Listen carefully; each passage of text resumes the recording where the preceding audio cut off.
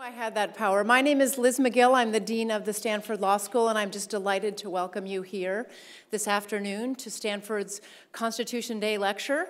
All of you who are here probably know that we do a lecture each year hosted by the Law School and the Stanford Constitutional Law Center in order to commemorate the signing of the Constitution on this date in 1787.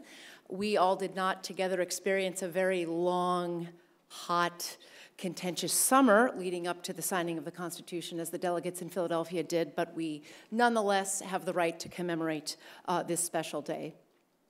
We have this lecture at the law school each year, and it's hosted each year by the Stanford Constitutional Law Center, which is a center at the law school devoted to the study and research about all aspects of constitutional law. We love hosting this lecture. It's a chance for the entire Stanford community to think about and be asked to think about deep questions about the Constitution and constitutional law and constitutional interpretation. So without further ado, I'm going to turn the lectern over to Professor Michael McConnell of our faculty, who is the faculty director of the Constitutional Law Center. Let me say one word about Professor McConnell. We're very lucky he's with us at Stanford. He joined us in 2009. He is a national and international expert on constitutional law, constitutional theory, with particular emphasis on the First Amendment, the religion clauses, theories of originalism, and other constitutional theories.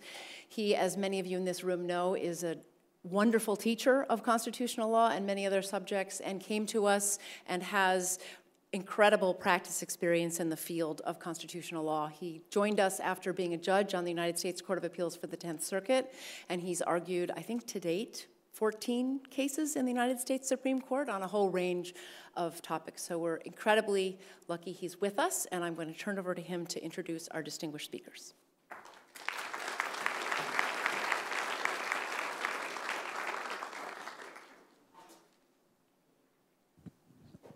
Thanks, Liz, and welcome many old faces to Constitution Center events. It's great to see you back, and even more new faces, especially the 1Ls I see sprinkled around. I know almost none of you yet, but we'll do something about that over the course of the next few years.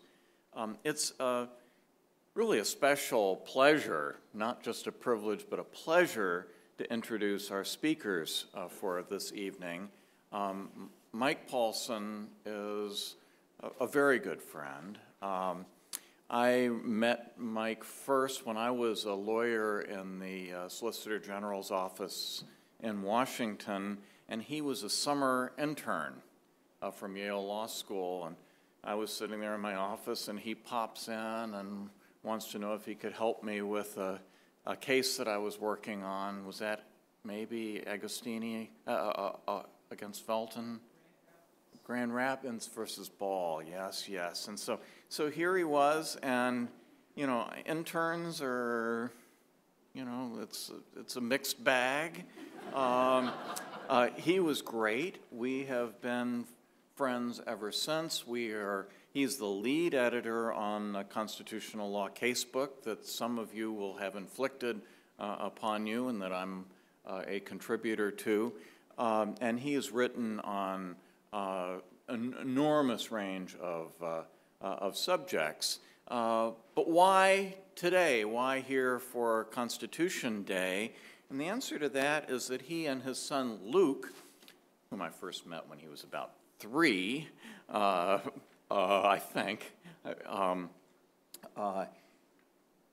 have recently, just a few months ago, I think this hit the newsstands, completed a book which is called The Constitution and Introduction.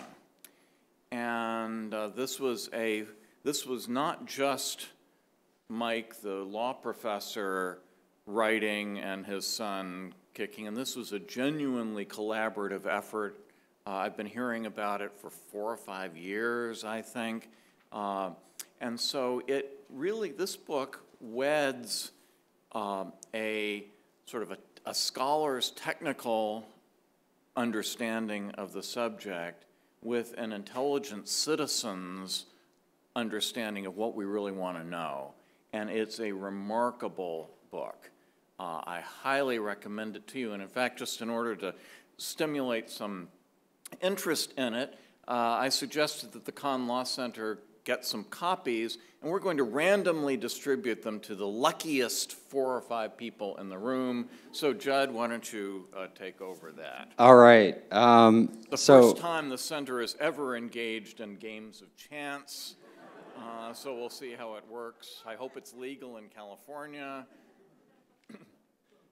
So one thing that's not of chance is if you want to go buy this book, don't look at a Barnes & Noble within about 20 miles, because I bought them all up this afternoon.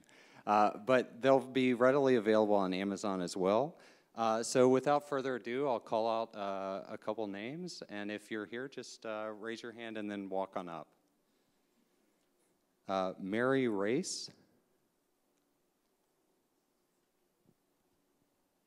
Matthew Greenberg.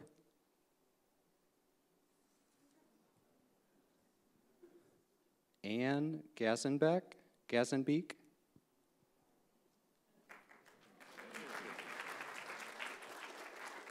You can hold your applause for the winners until the debate is over. Carlo Deason. Catherine Kelsch. My goodness, you're not doing very well, Judd. Carol Scow.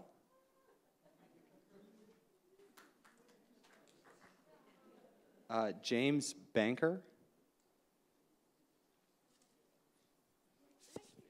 I'm delighted. Thank you. Arnie Folkendell. Matt Bowman.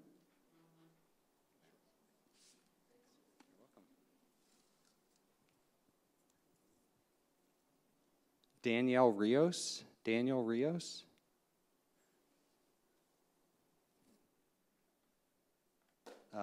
Ralph Okran.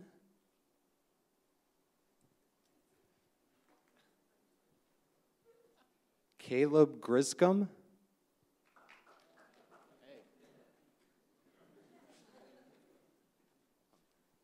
The one else have an upcoming assignment, so you know who's not working on their brief.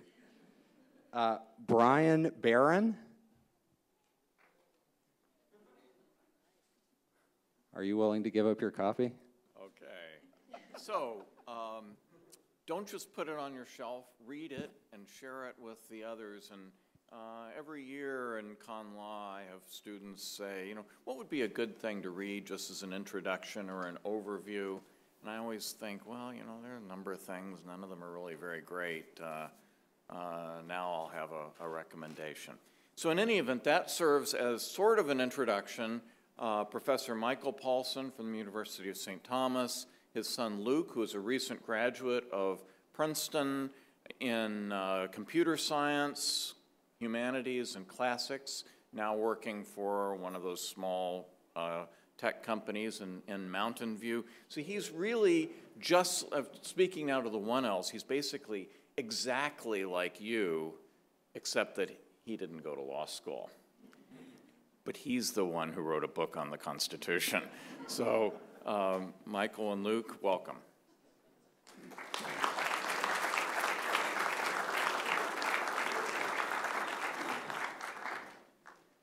Well, thank you. You can guess which one I am. I'm the older one with the necktie and everything like that. It is an honor to be here at Stanford Law School. I don't advertise this usually as part of my resume, but 34 years ago, for those of you who are first years, I think I can sort of spot where the 1Ls are hiding in the back.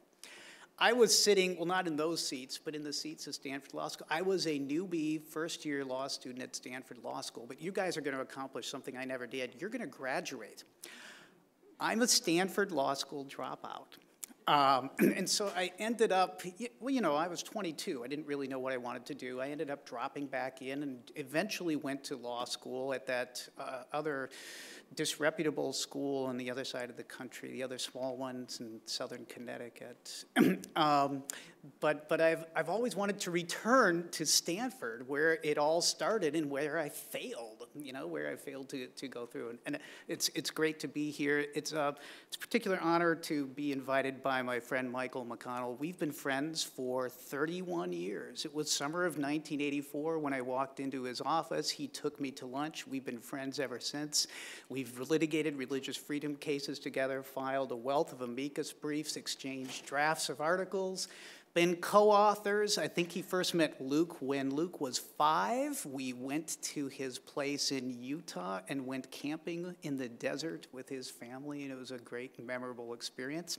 That's a few years ago, but it's great to have a friend of 31 years, the type of friend you can actually be candid with and say, I strongly disagree with your article, you know, say the things that only good lifelong friends can say to each other and be just completely candid and critical when need be.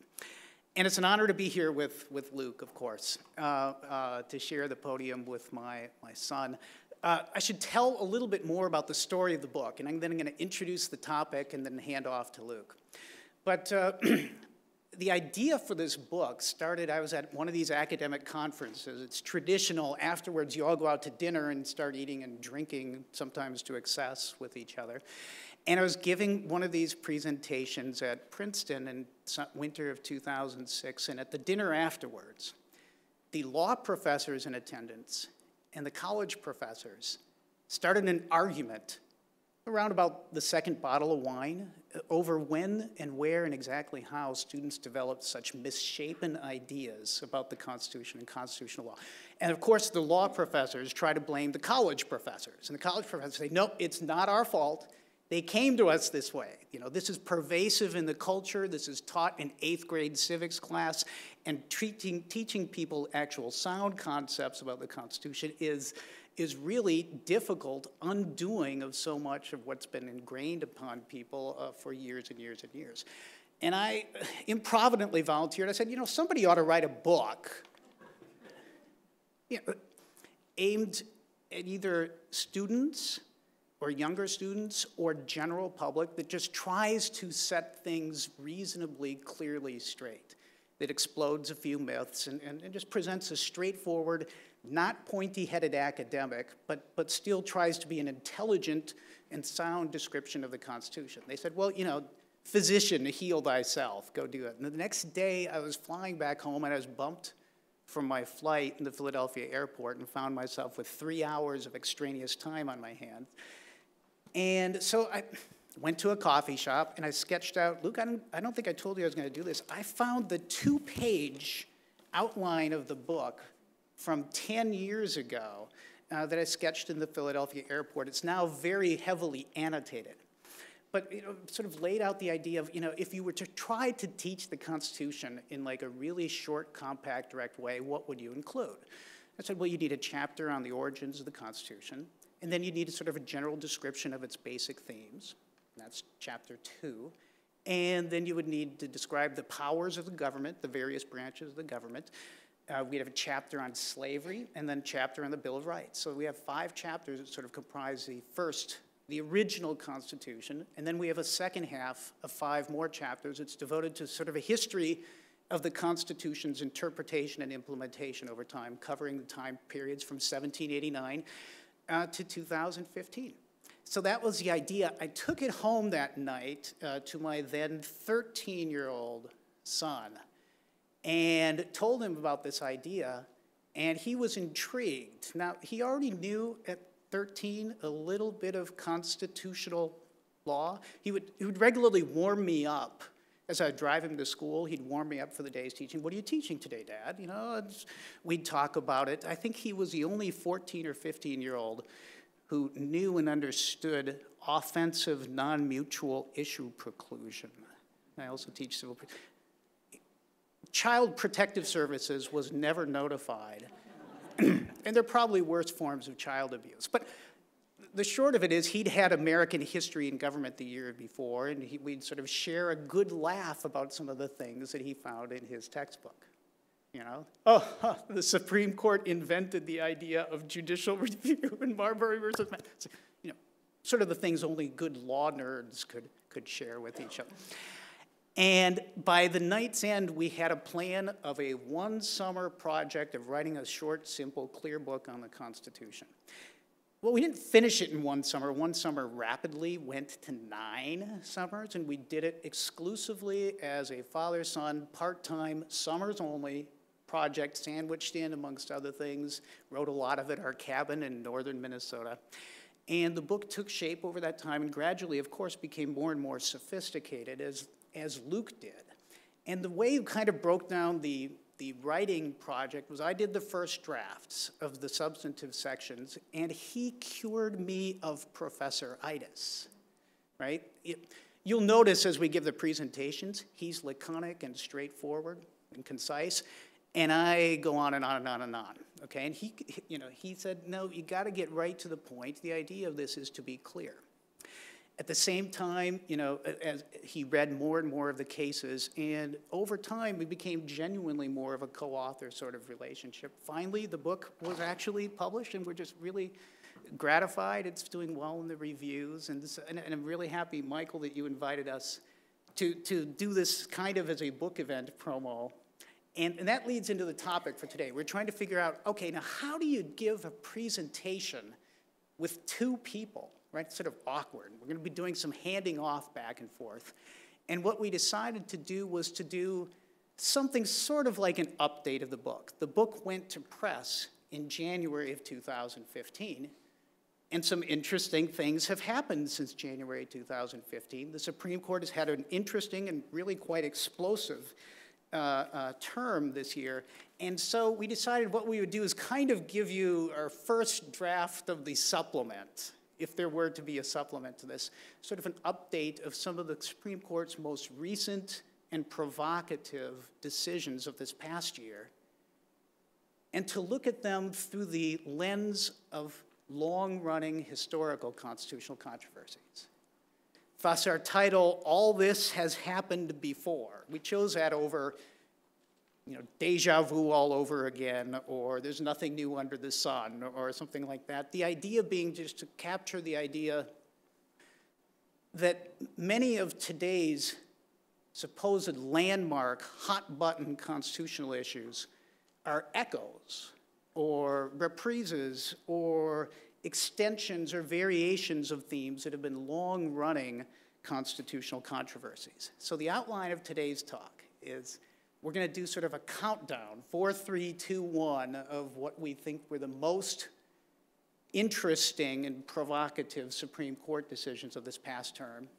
And we're going to look at each of them through the perspective of early controversies, some of them in the George Washington administration, that they are in many ways parallels to. So the 4 pairings are this. I'll just give you the overview. I have an outline because I despise PowerPoints. But you can see how well we're keeping on time. We're going to hand off back and forth to sort of a World Wrestling Foundation tag team sort of approach. Luke will talk about the issue of the scope of national government powers, which parallels the Bank of the United States controversy from 1789 and Obamacare. Then I'll come up and talk about the neutrality controversy of 1793 and how it relates to the Supreme Court's decision in a case called Zivotofsky just this last year. Then back to Luke, and we'll talk about another big enduring constitutional issue, First Amendment freedom of speech and press, and we'll parallel the Alien and Sedition Act controversies of 1798, 1799, and 1800, and see how they are paralleled in at least some small way by the Supreme Court's decision in the Sons of Confederate Veterans Texas designer license plate case. And then we'll conclude with the big kahuna of the Supreme Court term, from this past year, the Obergefell versus Hodges case, the same-sex marriage case. And I'll conclude with talking about that and how it parallels long-standing traditional controversies about what is the appropriate scope of judicial power. So if we stay on schedule, we'll talk about each specific controversy for only about 6 to 8 minutes and leave time for questions. And that's when we'll both stand up here and banter back and forth and maybe argue with each other a little bit, which will recall some of our conversations and deliberations as we are creating the book. So with no further ado, I hand off to my distinguished co-author, Luke Paulsen.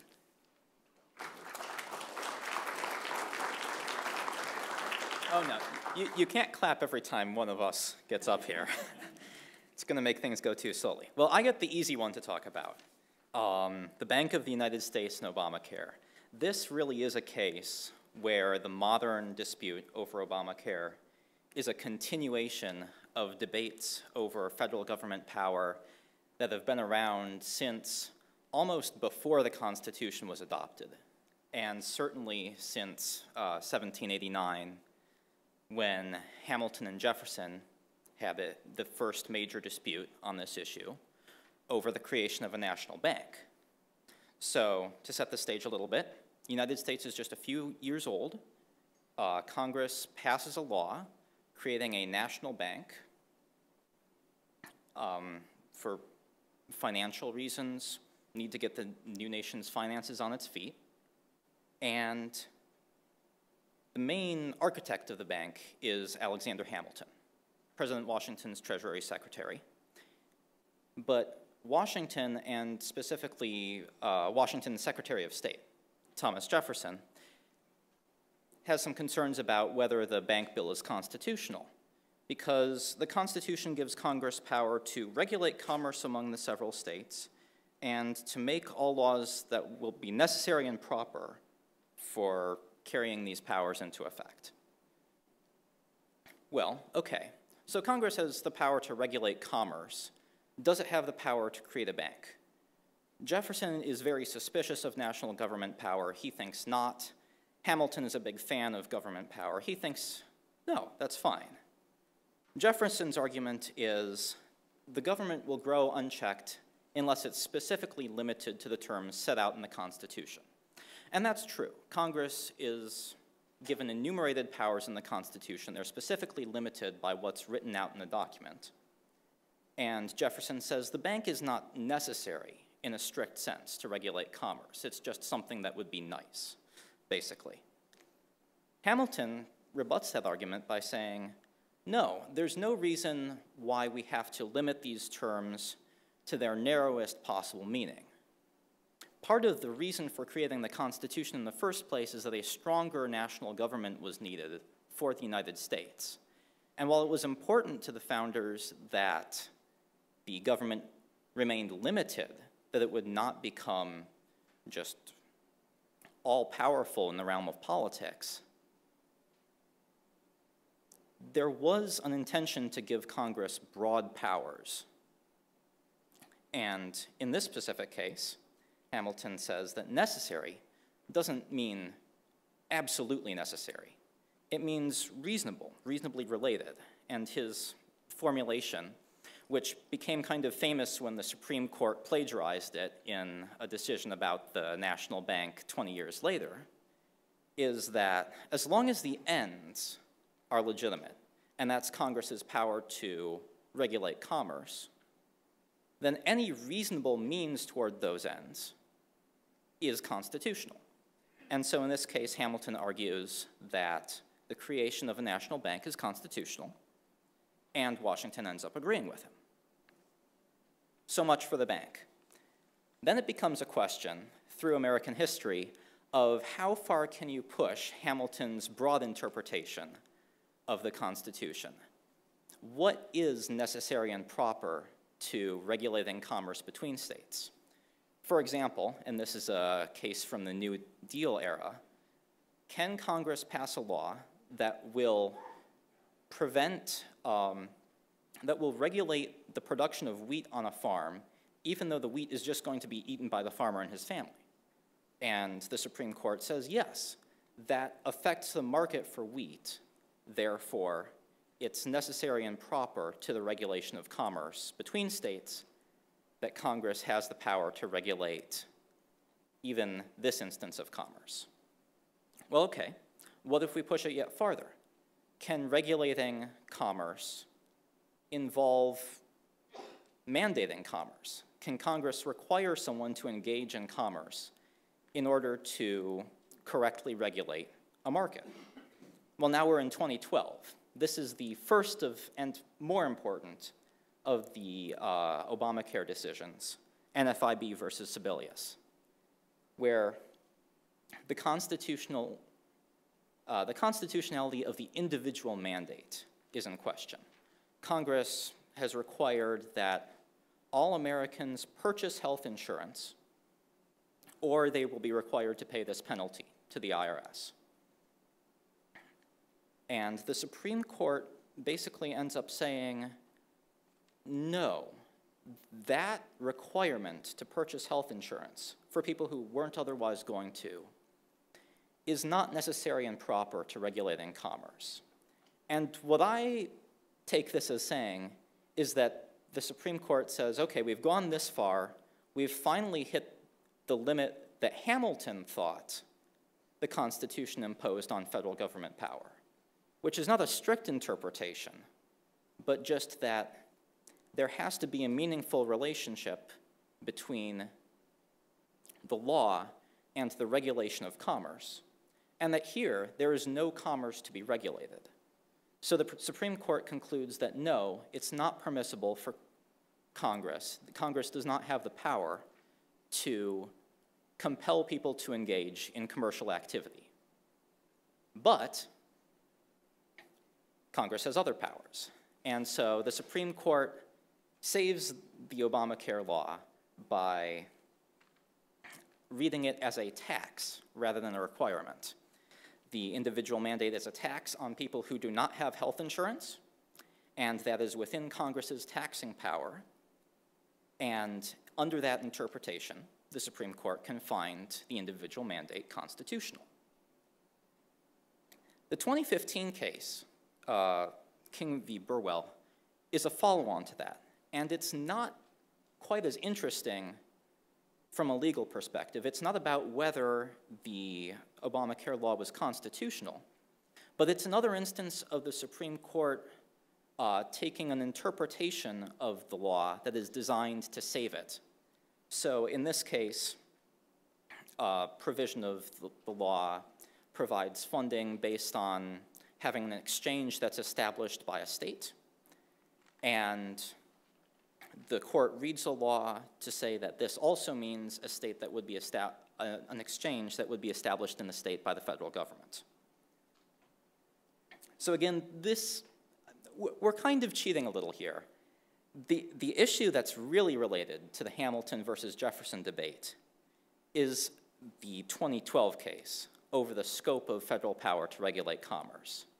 But it's tied to the current case, the 2015 case, by the fact that the Supreme Court, and in particular Chief Justice John Roberts, has taken this tack of being very deferential to the choices of elected branches of government, Congress and the President, in their choice to pass a law and trying to understand this very complex law in such a way as to make it work. The idea that the Supreme Court is attempting not to intervene in the political process, but to do whatever it was Congress wanted to do. You're up.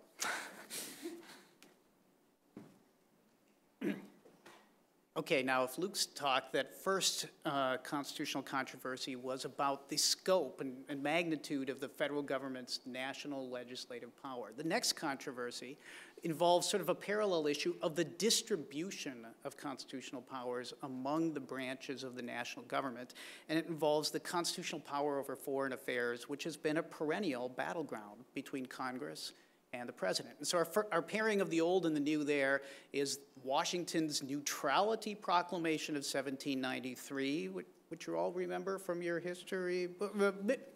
Don't worry, I'll bring you up to speed. With a fascinating little case this year called Zivotofsky versus Kerry, which I love in part just because I like saying Zivotofsky. I think it's got a nice ring to it. The specific issue presented in Zivotofsky is seemingly quite small. Can Congress require that passports of U.S. citizens who are born in Jerusalem say Jerusalem, Israel, okay, and not just Jerusalem? The position of the administration has always been to straddle the issue of Jerusalem's sovereignty, because it's a controversial international affairs issue. And so the US State Department policy was, let's just put Jerusalem and not specify Israel. So that's the small issue. It's like, can you put the word Israel on the passports? Can Congress require it? The larger issue lurking behind it, the bigger principle involved, is the Constitution's allocation of the power of foreign affairs. Can Congress dictate something like this, where it arguably intrudes upon the president's foreign affairs prerogative? And the right answer, if I may be so bold, is I think that the president has the general power over foreign affairs as an aspect of the original meaning of the term, the executive power that's vested in the president.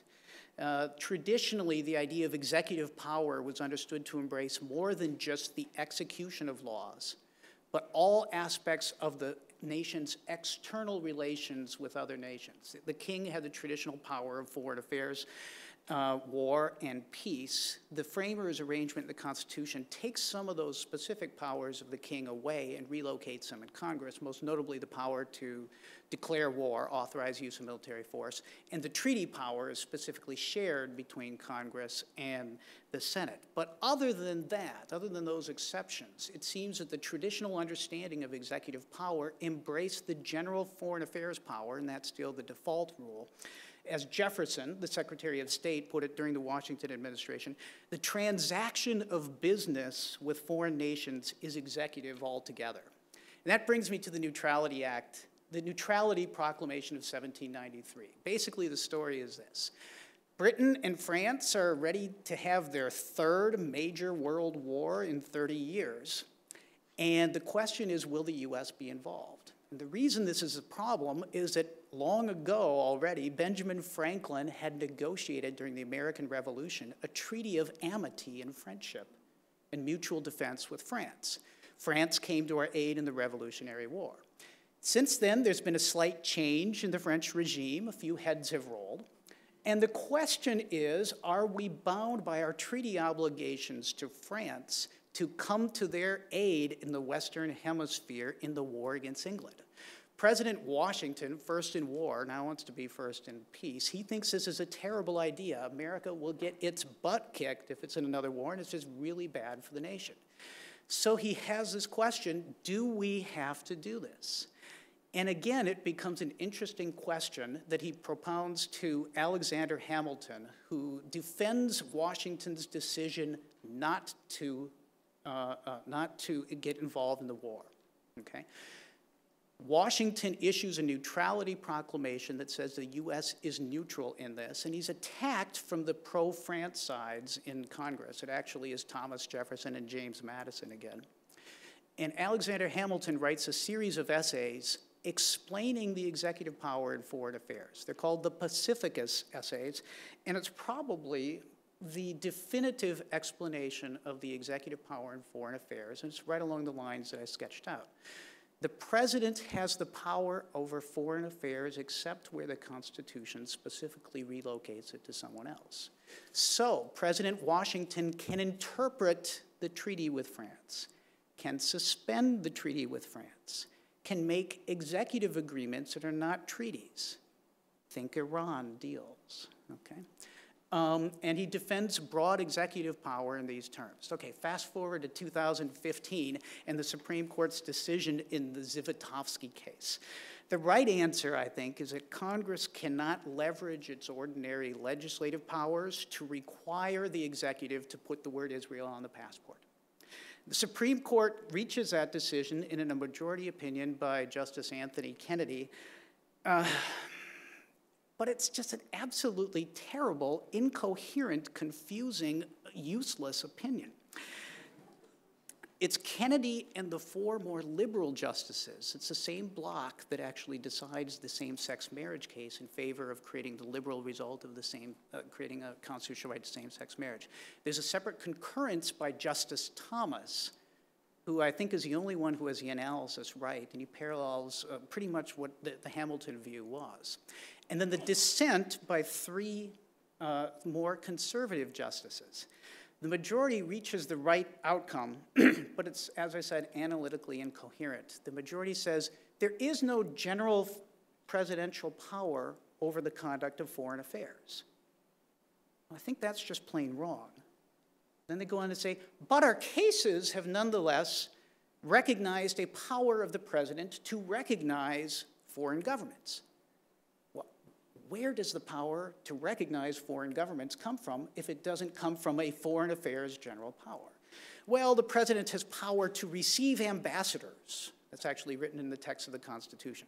But clearly that doesn't give you a general recognition power. Then they say this requirement to put Israel on the passport would interfere with the recognition power. The dissenters aptly ask, how? How does that interfere with the power to recognize Israel?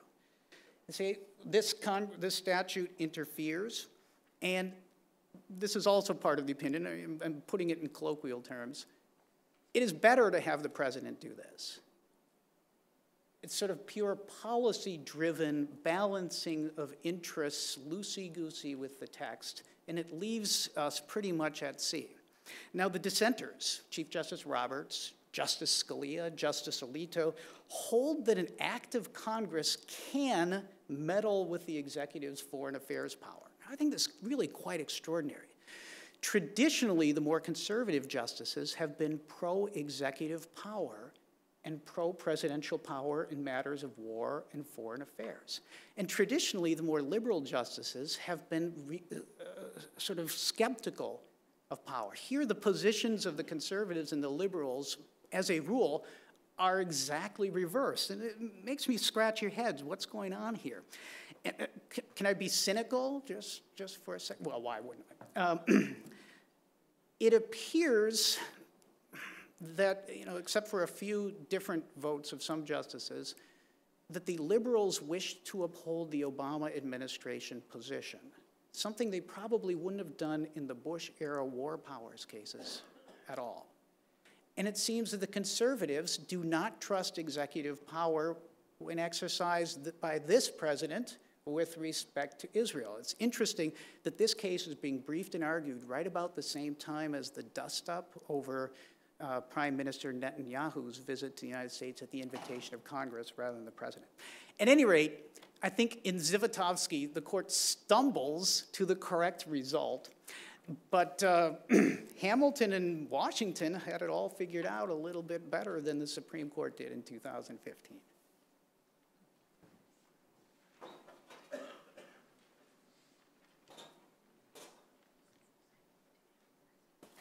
Okay. So the third parallel we're drawing is between the Alien and Sedition Acts of 1798 and the Sons of Confederate Veterans case in 2015. So let's start with the Alien and Sedition Acts. This story kind of picks up where the Neutrality Proclamation left off, because one effect of Washington's declaring neutrality was to harm US relations with France. And by the time we get to President Adams, those relations are almost at the point of open warfare. So Adams's allies in Congress pass, among other things, a Sedition Act that says you can't publish false, scandalous, and malicious writing that will tend to excite the hatred of the good people of the United States against the US government or the president or Congress. This is the first major test of the First Amendment freedom of speech in US history, and it's a test that we completely flunked. This is pretty much the perfect example of a law that abridges the freedom of speech. It is government suppressing a particular viewpoint that it disapproves of. And the really terrible thing is that all three branches of the government were involved in suppressing it. So Congress made the law, President Adams signed it, and the federal courts went along in prosecuting newspaper editors and pamphlet writers and satirists for basically not much more than criticizing President Adams and his policies. So in this kind of situation, what's supposed to be done when all three branches of the government are conspiring to clearly violate the Constitution? What happens? And there were two important reactions to this.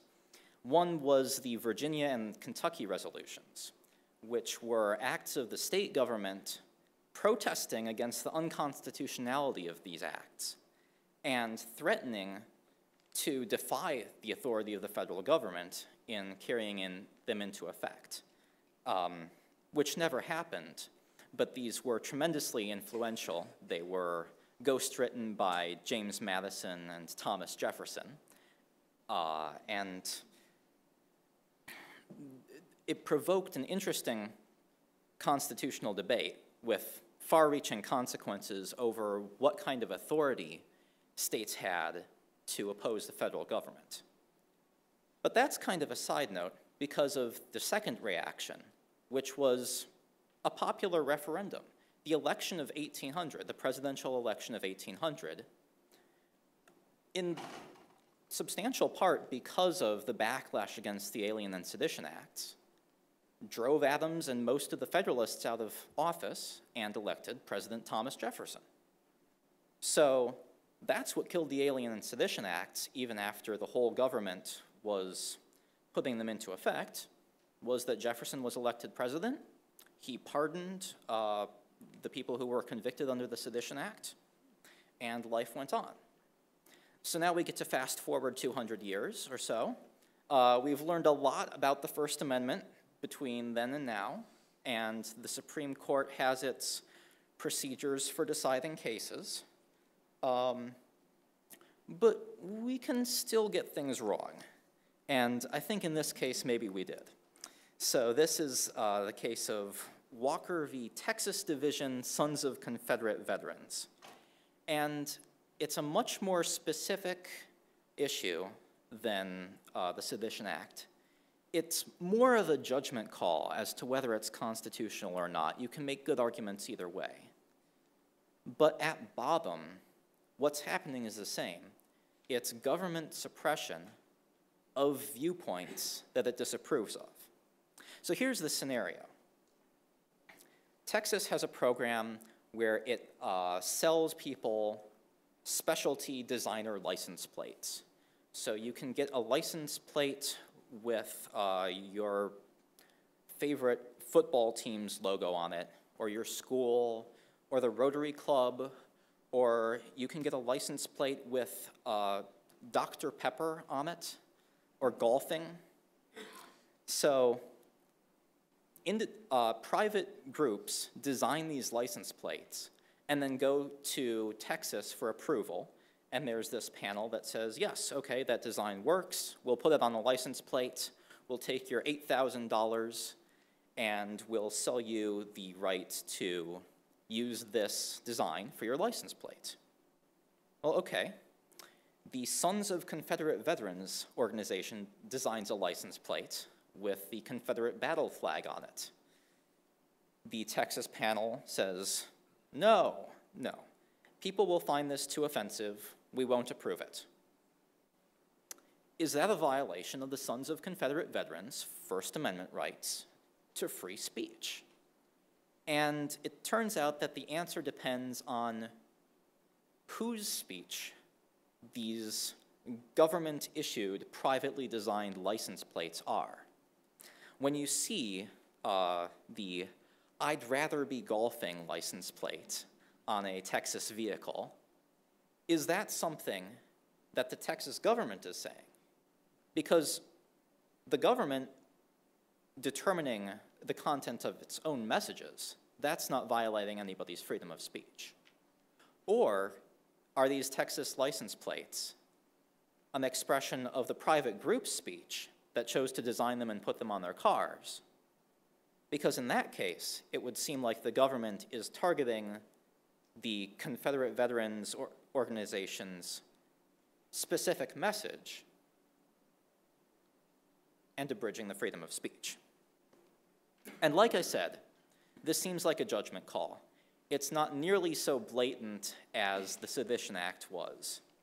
My personal gut reaction is that a license plate really represents private speech more than it represents government speech.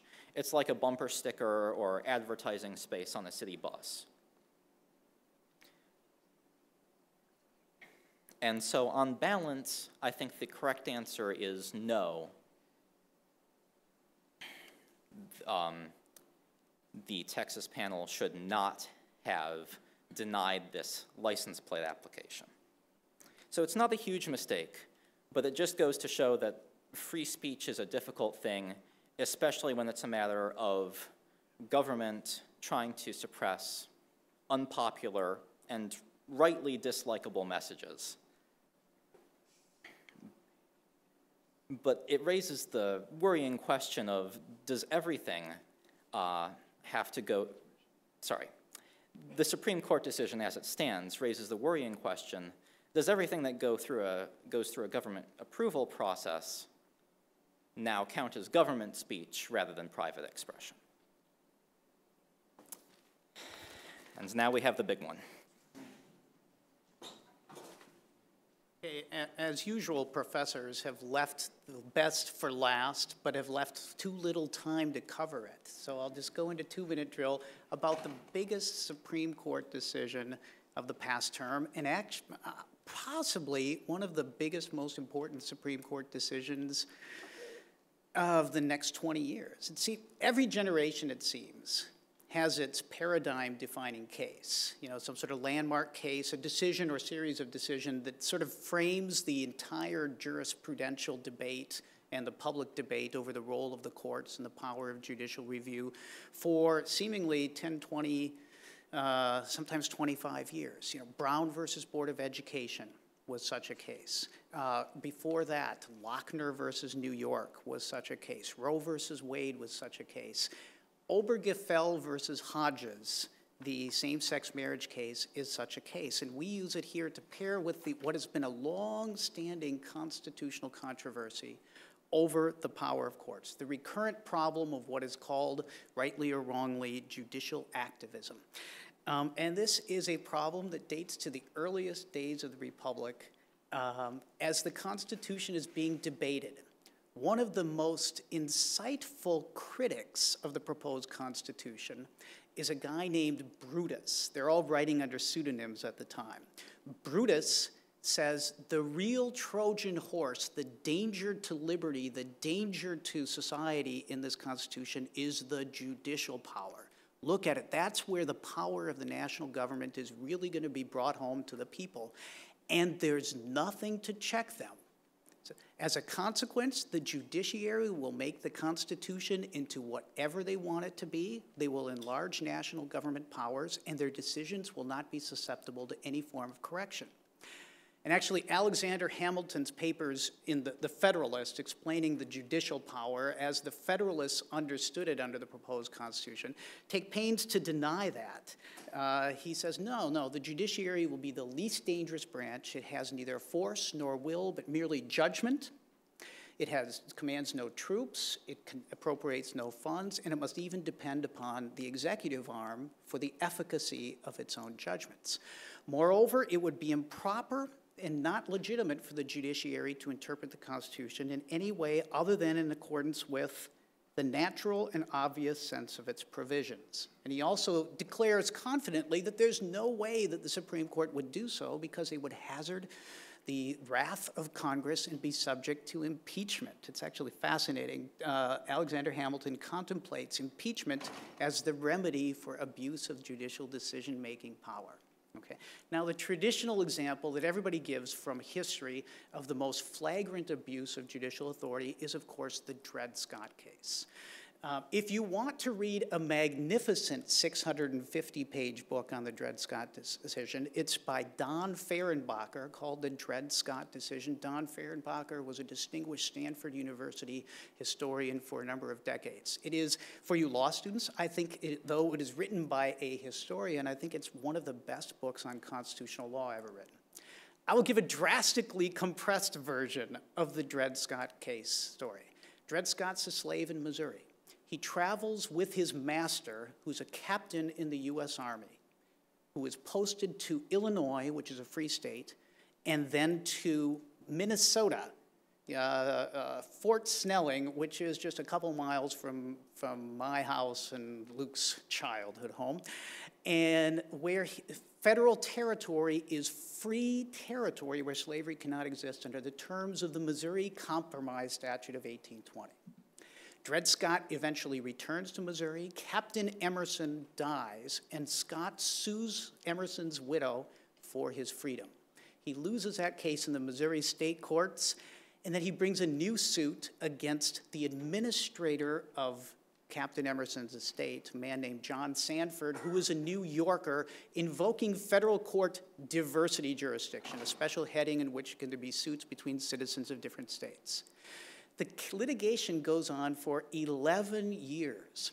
What had started as a routine ground ball suit for freedom in 1846 becomes a national cause célèbre by 1857, and there have been numerous other events that have aggravated the slavery and anti-slavery tensions in the U.S. since then. It gets to the U.S. Supreme Court. The U.S. Supreme Court says, through Chief Justice Roger Taney, the time has come to resolve all these issues. And he holds in two of the most atrocious holdings ever in U.S. Supreme Court history. First of all, that blacks, free or slave, have no rights under the Constitution, are not contemplated as part of the political community, but were beings of an inferior order who could justly be enslaved for their own benefit. Makes you grimace, doesn't it? So the most atrocious language ever in the Supreme Court history. He then goes on to strike down the Missouri Compromise as unconstitutional on the grounds that it impairs the constitutional right to hold slaves as property. Where does he find this right in the Constitution? There's no right to slavery in the Constitution. There are some provisions in the Constitution that protect slavery in certain respects, a fugitive slave clause, the notorious 3/5 compromise, the non-importation proviso of Article 1, Section 8. But there is no freestanding constitutional right to slavery. Chief Justice Taney just makes it up, and he grounds it in the due process of law clause of the Fifth Amendment, which says no person shall be deprived of life, liberty, or property without due process of law. He reads it as a substantive restriction on what government laws can do, not as a procedural protection that government may not take property or liberty arbitrarily without some sort of process or without enactment of a law.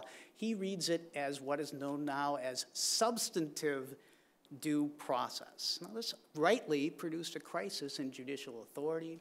We tell the story in Chapter 7 of the rise of Abraham Lincoln and his resistance to the Supreme Court's decision in Dred Scott.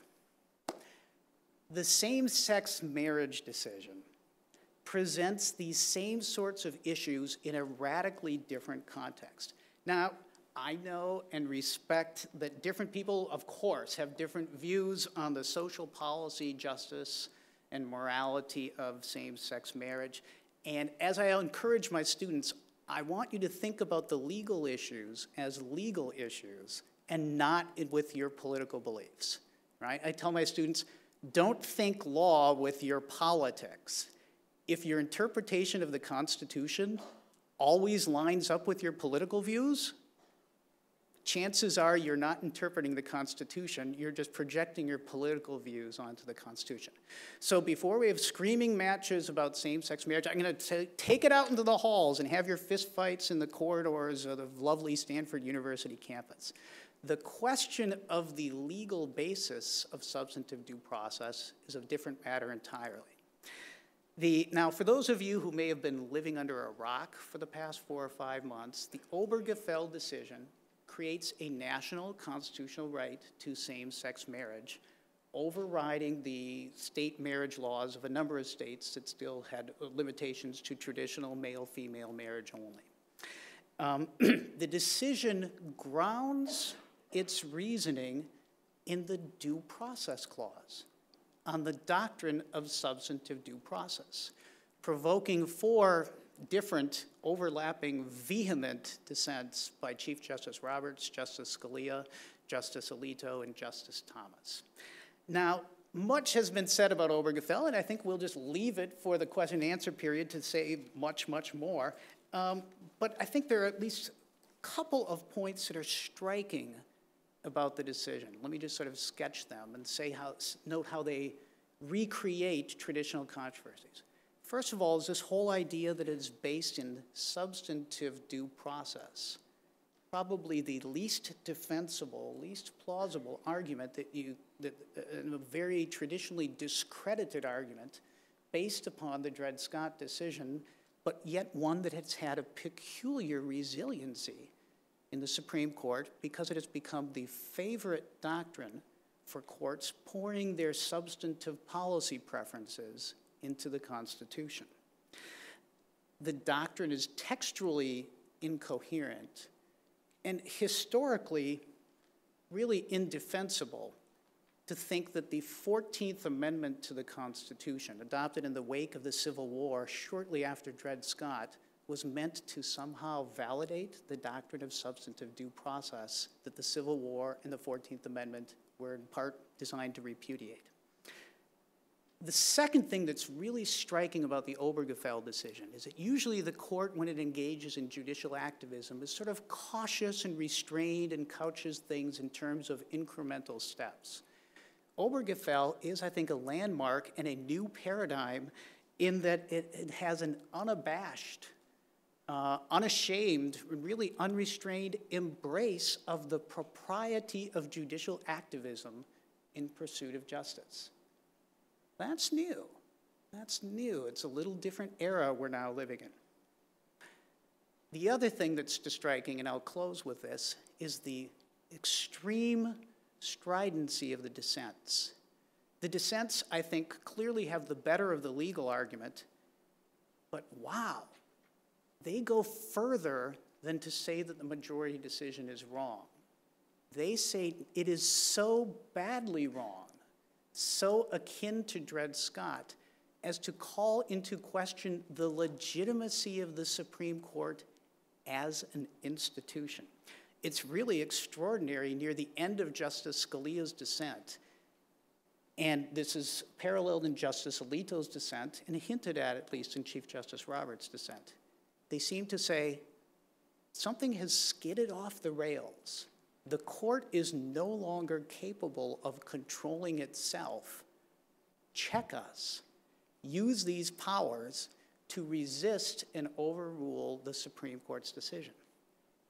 Now that's really, really quite extraordinary. I don't think I've seen anything quite like that in the lifetime. Now, that's our short introduction to these series of cases. I think all of them are interesting and important, but 20 years from now, we might not remember the Obamacare statutory interpretation case. We might not remember the name Zivotofsky. We might not even remember the fascinating little Texas designer license plates case. But I think we'll all still be talking about the same-sex marriage case, and it will be one of the most discussed cases in law schools and legal discourse for the next 20 or 30 years. So, thank you very much. I'm going to invite Luke up here so that we do we have time for some questions for a few minutes? Come on up. Thank you.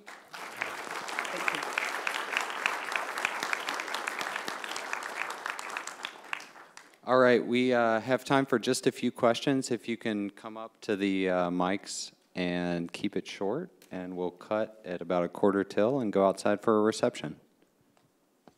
Do you mind if I get casual? It's not right for California. Necktie and suit coat.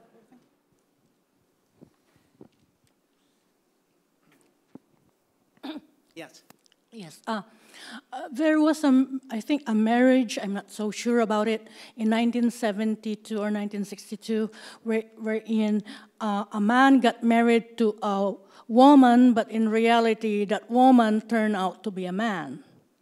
So for the same-sex marriage that is legalized now, will that be a legal marriage retroactively? It will come back? Luke, do you want this one? No. It sounds like the song, I'm going to date myself here. Well, I've already did. It sounds like the song Lola. Some of you recognize it? I have not heard of this situation, but clearly the legal rule has changed. There's now a constitutional right to same-sex marriage. I don't know how that would apply in accidental situations. I think that's all I can say on that.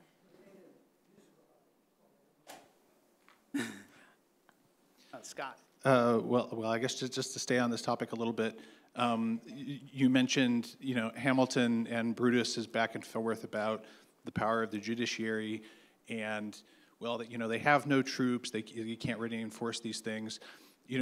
We did have a situation that arose in Kentucky with this woman, Kim Davis, a county clerk. I don't know that I'm specifically. You can mention whatever you want about her specific case, but I guess more generically, how do you see the role of the states, elected officials, other branches of government in potentially resisting Supreme Court cases, which I guess you kind of alluded to at the very end of your talk? That's a fabulous question. Do you have another hour? It would be a whole lecture in itself. There are many times in the book in which we're discussing the history of constitutional controversies, in which there's been resistance in a variety of forms to Supreme Court decisions, sometimes justified, sometimes less justified. And they present a range of issues. But one of them is one Luke discussed. Virginia and Kentucky declare state authority to resist unconstitutional actions of the federal government, including actions that have been sustained by the federal courts. So you have Kentucky resisting federal law and federal judicial decisions, which is actually startlingly parallel to the Kim Davis situation. It's sort of intriguing. Now, I don't think Kim Davis. The Kentucky resolutions were ghostwritten, as Luke said, by Thomas Jefferson. I don't think Kim Davis is Thomas Jefferson. But it is interesting to think about, and actually these historical controversies give you a background and a different prism for thinking about it as opposed to just what you get in today's newspapers. Is it ever justified for state officials to resist what they are fully persuaded are unconstitutional Supreme Court decisions? And part of the problem is historically, these claimed rights of state resistance have almost always been in the service of causes that most of us would find improper, right? It's secession and civil war, it's nullification, it's resistance to integration, it's George Wallace standing in the schoolhouse doors. So I think it presents fascinating, difficult, and problematic issues. But it's also Thomas Jefferson and James Madison resisting the Sedition Acts. So what do you do with that sort of situation? In our book, we lay out those problems and say it's not as easy as a conventional wisdom says, because it's also Lincoln resisting the Dred Scott decision and refusing to be bound by it as a political rule. Great question. It's one of the ongoing most difficult questions of constitutional structure as to who has the power to decide the Constitution. Is it the Supreme Court, no matter what they decide? And that seems quite a bit in tension with the structure of separation of powers and federalism, and with much of the evidence of the framers' intention. But I'll stop there rather than address the specific case. Hi, I'm Brian. So I don't know much law, but if the courts are going to recognize new rights, why are they looking toward the procedural due process clause rather than what's seemingly the more natural privileges and immunities clause? Well, you know a lot. Do you want to handle this one? I'm not sure what that's okay. There's an historical answer, and then there's just speculation. The historical answer is that shortly after the adoption of the 14th Amendment, in one of the earliest cases interpreting the 14th Amendment, it's called the Slaughterhouse Cases. the Supreme Court adopted an interpretation of the Privileges or Immunities Clause of the 14th Amendment that was narrow. It said that it didn't create freestanding, floating, substantive federal rights. And actually, I agree. I think we agree in the book that this is probably a correct decision in that the claimed federal right was a privilege or immunity of citizenship to operate a competing slaughterhouse business within the city limits of New Orleans. You know, it's like the weirdest case you could imagine as your context for your first dramatic interpretation of the core substantive provisions of the 14th Amendment, the equal protection, privileges or immunities, and due process clauses. But it seems that as a matter of history, the waters then flowed this way rather than this way as a consequence of the slaughterhouse decision. And without the ability to rest in privileges or immunities, the Supreme Court, not too many years later, reverted to this idea of substantive due process, of pouring substantive content into what appears to be, I think rightly so, a provision about fair procedures and the orderly administration of justice.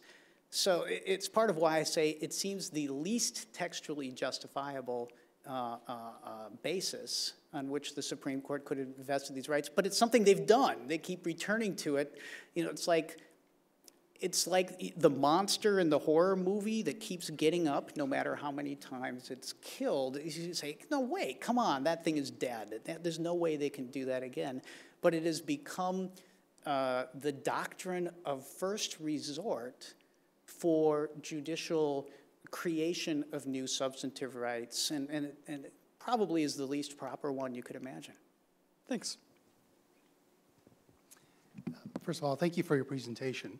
Could you comment regarding the Supreme Court's susceptibility to increased social pressure and how that may or may not influence the kinds of decisions that they're making, and in particular with, you know, some of the rationale used in some of the cases that you've presented? Go for it. Increased social pressure. So I think that definitely is an element of some of the cases we've discussed. Obergefell is the one that comes to mind.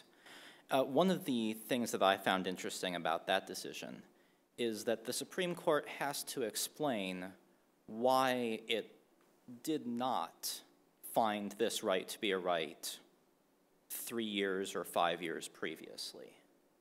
And basically what they say is, we've come to our senses. They go ahead and say that new social trends toward acceptance of same-sex marriage have influenced them. And that's very interesting because, on the other hand, they're saying that this is now an absolute right over and above anything a state government will do. So I think that it would be accurate to say that that decision, for example, is influenced by social pressure. Did you want to add anything? No, I think it's clear that the Supreme Court, in many of its decisions, as a functional matter, just as a descriptive matter, it pays attention to the social winds and decides cases on that basis. I'm generally of the view, at least in my academic writing, we try to be a little more detached and sort of lay out the issues in the book, you know, sort of tee them up for people to evaluate for themselves. But I'm of the view that that's illegitimate, that the idea that the Supreme Court is making social policy based on their perception of what the social winds are is exactly contrary to what they should be doing. Their role is to enforce the law of the Constitution and to sustain that immutable vision. To the extent that there's social change that should come, part of the genius of the design of the Constitution is that it permits room for democratic choices that can implement new policies. When the Supreme Court short-circuits those democratic choices, I think it's a problem. And that's kind of the basis of at least John Roberts' dissent in Obergefell, is he says, look, there may be good claims to social justice for same-sex marriage. He says, that's not what this dissent is about. This dissent is about whether or not the Constitution permits the Supreme Court to act as a legislature and make those and substitute it for the will of the people. He and Justice Scalia say the real issue here is democracy, and when the court makes up new rights that do not have a sound textual basis in the Constitution, they thwart the democratic process, and you know, that's the nature of their objection in their dissents in that case. All right, we have time for one more question, and then following the answer, we'll go outside to my right for reception. Hi, so you mentioned Chief Justice Roberts' dissent in Obergefell, and I really would like to hear your comment more on that, on the divisiveness of the court and how Obergefell will be, you know, a case for the next 25 years and where you think the dissent will go. Because when my recollection was he was really giving his whole body to the dissent. He was booming. And he said, the court is now ready to render its verdict on history. And the way it was kind of reported in the media afterwards was, actually, history is ready to render its verdict on the court.